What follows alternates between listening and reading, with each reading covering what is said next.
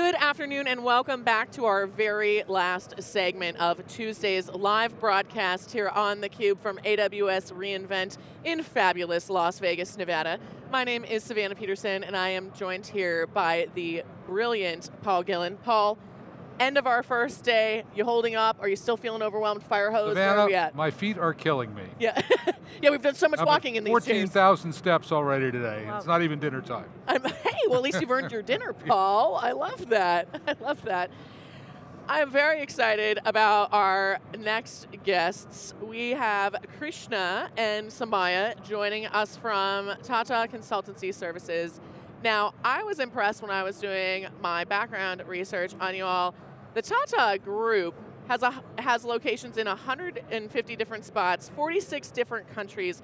You have over 600,000 employees on the team. We are talking about absolutely massive scale here, but today we're going to be focused specifically on the Tata Consultancy Services. Sowmya, can you tell me what you all do? What is that team specifically in charge of? Yeah, TCS, first of all, thank you very much for inviting us. Our pleasure. Maybe the last session, but we'll make it very lively. It's going to be the best session. That's the best part of the day. Attitude.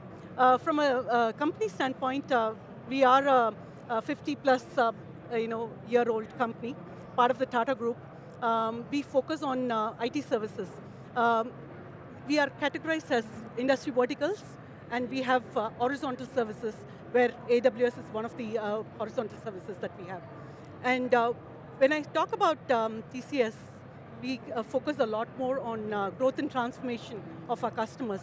That is one of the key objectives of the current company's growth, I would say. So that is TCS in a nutshell.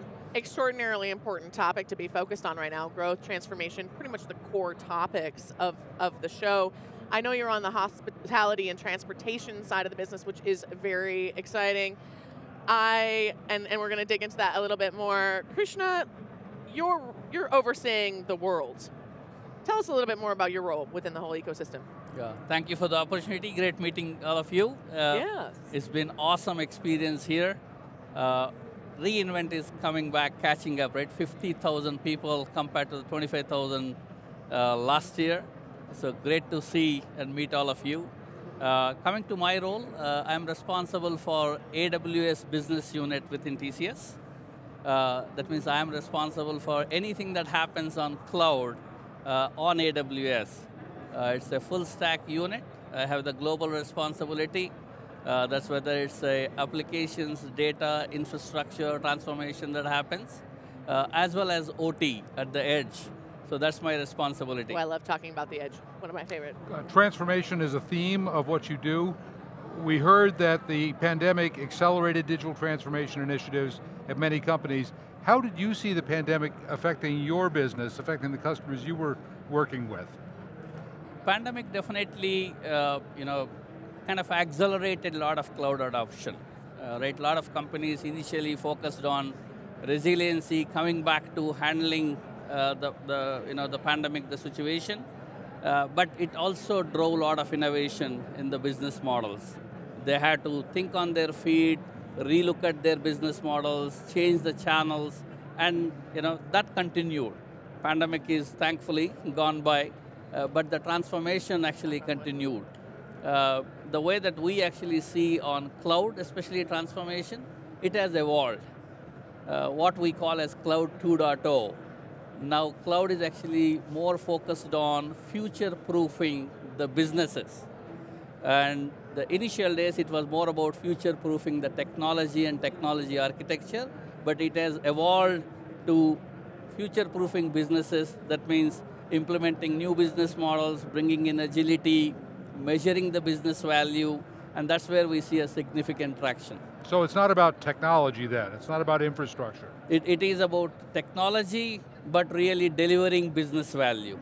It's about how can I improve the customer experience. Well, can you give us a couple of examples of companies you've worked with that embody this idea? I can imagine in the travel and hospitality zone, probably few communities more sensitive than when someone's having a disruption or frustration within that process, and perhaps few time periods less chaotic than the last few years. Tell us about your experience and what Absolutely. you've seen. I mean, to answer your question, first of all, coming out of pandemic, right?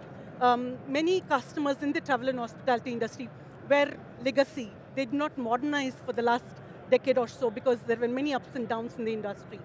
So this, during pandemic, post-pandemic, one of the way they wanted to rebound was, can we do the transformation? First of all, cloud as a technology adoption. But beyond that, how do customers derive value, business value? That is one of the key aspects of the old transformation. And if you take, I can give a couple of examples. AWS car rental, they had monolith mainframe applications.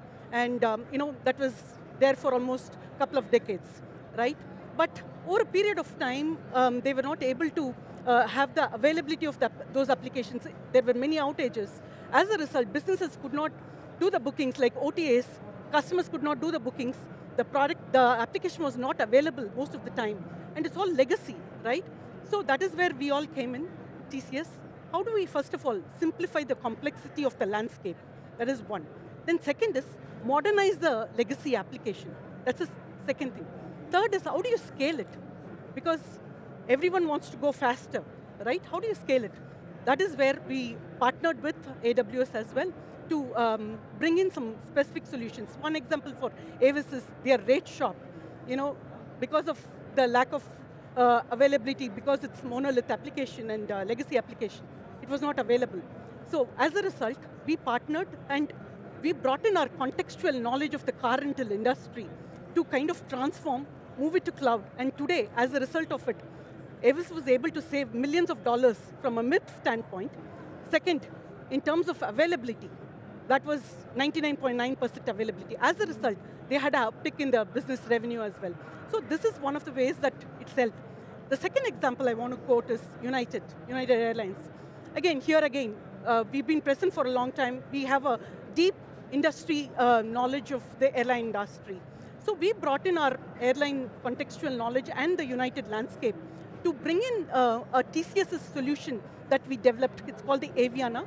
It's an intelligent operations solution for the airline industry, which we have developed it's on AWS as well, that is being implemented in United. As a result, the ground staff, they have to take decisions on the moment when there is an irregular operation. There could be flight delays. As a result, customers' connections will be lost. Baggage, right? Baggage delays. So many variables. The complexity in this matrix is wild. So leveraging the Aviana solution, the ground staff were able to take decisions based on exceptions. They were able to take decisions quickly so that they improved the customer experience. I think that was one of the key successes for United in the recent times. So that those two are the examples that I would call as, where customers have derived business value. So cloud was not just for technology. They all are deriving a lot of business value as well, I would say. How important do you think it is for companies facing these unique challenges and scaling to work with partners like TCS? And I mean, I'm sure you would say very important, but tell me a little bit more why it's so important and those core benefits that they're going to get. Krishna, let's start off with you. Yeah, I mean, let me take again the AWS cloud transformation, right? TCS has formed AWS business unit 2 years back. So we're a COVID baby in a way. We've been working with AWS for more than a decade, but we formed a dedicated full stack unit to drive cloud transformation on AWS. In these last 2 years, we've grown 3x, and customers, we have added 400 new customers we have added. Nicely done. Just want to see you there. That's huge, especially during these times. Congratulations. So it's basically about the scale that we bring in. What we have done as a differentiation is, if you look at the entire cloud journey, right from taking a decision which cloud is right, all the way to the cloud migration, modernization, and running operations. So we have built complete platform, AML-based platforms, where we have taken our delivery wisdom and codified it onto these platforms. So we support around 1,000 plus customers on AWS in varying capacity. All of that knowledge is codified, And that is what we bring to the table to the customers. And so it's customers obviously appreciate that value, that best practices that are coming, and coupled with that, the industry knowledge that we have on banking, life sciences, healthcare, automotive. So it's not only the IT, it is the industry transformation as well, because we're working on connected cars, for example, in automotive. We are working on accelerated drug development platforms. We're working on complete banks as a platform that we have. TCS has built on AWS. So 400 customers are there. It's a complete banking and insurance platform. So this is the combination of the technical expertise that is digitized using platforms, as well as the industry knowledge is the reason why customers work with us on the cloud transformation. So we're seeing, you talk about the vertical industry knowledge. AWS is also has its own vertical industry plays. How do you, I guess, coordinate with them, or do you compete with them?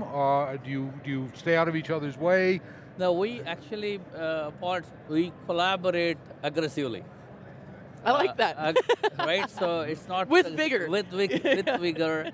TCS supports approximately 14 verticals. With AWS, we went in with a focused industry play. We said we will look at financial services, travel, transportation, hospitality, healthcare, life sciences, and automotive to start with. And we have go big plans with AWS, very focused. The collaboration is actually at the industry solutions, because AWS is a great platform, ever evolving, keeps you on your toes to really adapt it. But that is always going on, the collaboration. But the industry, I'm actually glad AWS last year took a pivot on focusing on industries. Now we talk the same language when we go in front of a board or a CEO, COO. Present it, we are talking about the future of the industry, not just the future of the technology. So it's a win-win. You are also developing products on top of AWS that are not industry verticals, that build on the platform. What kinds of products are those? For cloud transformation, for example, consulting, we have a product called Cloud Counsel. We have a decision engine on the data side. We have something called on Cloud Foundation Mason, Cloud Mason. I mean, it's just the foundation, all right? And entire migration and modernization factory. And the last one on cloud operations is actually Cloud Exponents. So these are time-tested. You have Fortune 500 customers using this regularly and actively leveraging that. And these are all AWS well architecture framework certified. So they work well, and they're designed to work on cloud. Not only in the native environment, but also legacy environment. Because enterprises is not just only native, cloud native. There is a lot of legacy. Sowmya spoke about the mainframe modernization on AWS. We've been talking about it. So you have to have a combination of solutions. So the platforms that we're building, the products we're building, work in both the environments. Yeah, and that agility and ability to help customers navigate that prioritization. I mean, there's so many options. We talk about how many new companies there are every year, new solutions. Our adoption of technology is accelerating, and as McKinsey said, we went through 10 years of technological evolution and workplace evolution over the first 6 months of the pandemic. So really everything's moving at unprecedented velocity, unlike ever before. We have a new game here on theCUBE specifically for this show. And we are challenging our guests, prompting our guests to give us a 30-second sizzly soundbite with your hot take on the most important themes of this year's show. Think of it as a thought leadership moment, opportunity to plug if you really want it.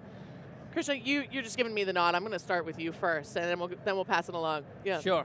I think on thought leadership, the way that on cloud, business value is the focus, not the technology. Technology is important, but business value is the focus.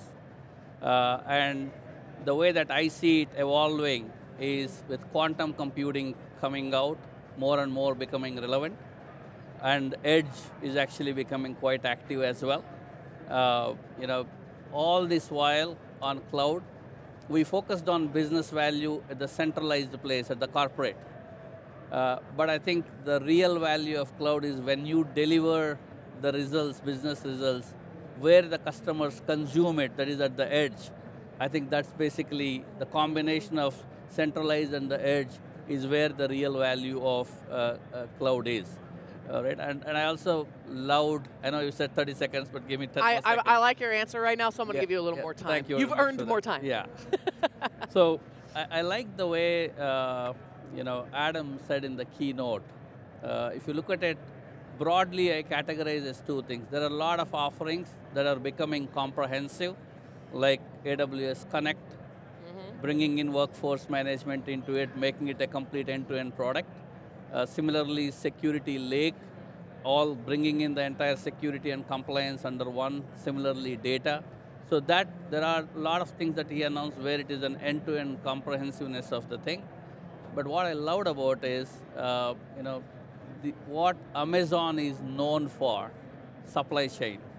So they rolled out AWS supply chain offering, walkout technology. So the Amazon proposition is actually being brought to AWS as a core proposition. I think that's very futuristic, and I think we can see more and more customers, enterprise customers, adopting AWS more to drive transformation. Badly needed right now, supply chain resiliency. Supply chain really having its moment the last 2 years. File under 2 words, no one knew what any of us did who worked in it before this, and here we are. As soon as we lost our toilet paper, everyone's freaked out. I love that you talked about business value and also that the end customer is on the edge, and everyone kind of forgets we are essentially the edge device. This is the edge device. Yeah. It's all around us, and all the technology that we're all using that you're even talking about is built right inside here, from my airlines apps, my car rentals to all of it. All right, Sowmya, give us your 30-second hot take. Yeah, roughly. I mean, taking the cue from Krishna, right? Today, things are available on AWS Marketplace. So tomorrow, somebody wants to start an airline. They just have to come and plug and play the apps that are available in the marketplace. Especially your supply chain, the Amazon is known for that. And somebody, a small and medium business, they want to start something, right, a .com. It's very easy. So that's something that we are all looking for. The future is going to be very, very bright and great for the businesses is what I would say, because it's all, most of it could be plug and play with all the solutions. It's already been built. On the cloud. So we are looking forward to it. The second thing I would talk about is, we have to take it to scale. How more and more people can leverage AWS, right? The talent is very important, and that is where partners like us, focus on reskilling our talent. We are 600,000 people, right? We are not 600,000 people. That's basically as many people live in the San Francisco Bay Area. For context, for our listeners, that's how many people work for Walmart. It's 1.2 million in Walmart. Is it really? It is. Yes. Yeah. Yes. Done some work with Walmart, sidebar. So from that standpoint, as a company, we are focusing on reskilling, upskilling our talent, to AWS cloud and so on, so that they can go and support our customers. That is something that is very important, and that's going to be the future as well. Bring it to scale, go faster. I love that you just touched on the fact that you essentially have to practice what you preach, because you've got to think about those 600,000 people in 100 locations across 40 plus different countries. Yeah. I love that. Sowmya, I'm going to close on that note. The future is bright, just like your fabulous blazer. Thank you so much. Krishna, Sowmya, thank you so much for being here with us. We can't wait to see what happens next, who you help next, and how Tata continues to transform. Thank all of you for tuning in today. A full jam-packed day of coverage live here from Las Vegas, Nevada. We are at AWS reInvent with Paul Gillen. I'm Savannah Peterson. We're theCUBE, the leader in high-tech coverage.